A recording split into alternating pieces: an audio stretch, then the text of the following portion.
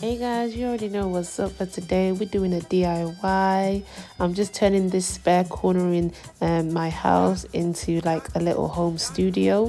The first things I did was add some really thick black curtains. The curtains that I had were the ones where you put the clippy things in. So I'm just putting all the clippy things in now and then hanging it up.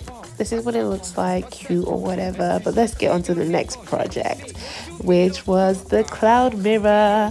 I was so excited for this. I've been wanting to do this for ages, so I'm very, very happy I got around to doing this. The first thing I did was cut up some cardboard and then stick it on halfway on the mirror.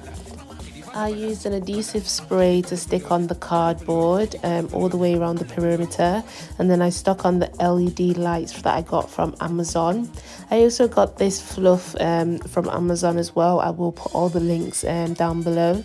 And then I just took out some fluff, spread it apart, put the spray on and then stuck it on.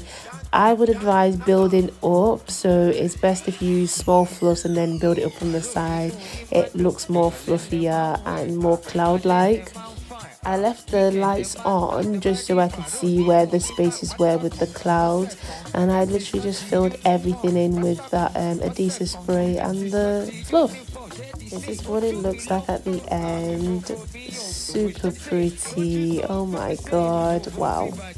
The next thing I did was the hedge, where you could see my initial in it.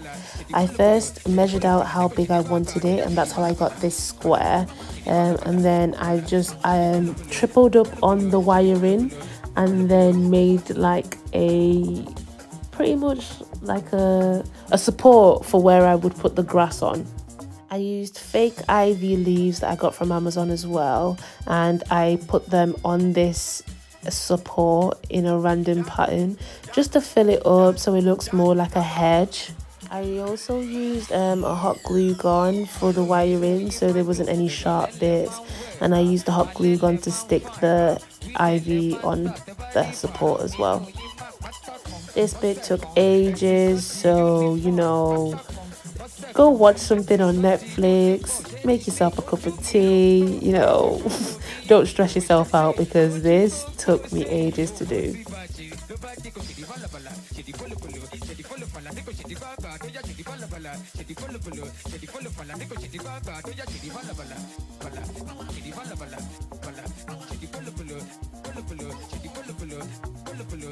I started off doing it single ivy plants at a time, but I got so tired I started doubling them up and then putting them on at the same time. So I would suggest maybe starting doubled instead of doing the singles, because yeah, it would save you a lot of time.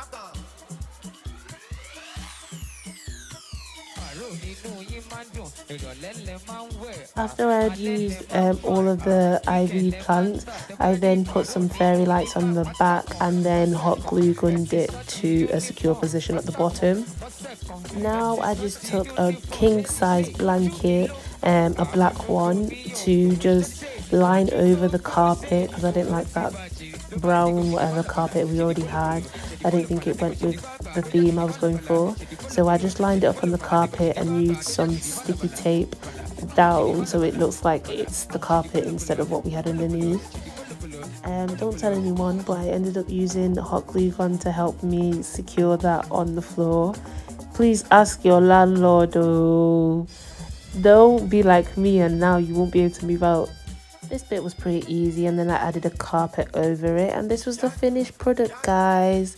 I think this is so cute, so lovely. I will be filming most of my videos from here now.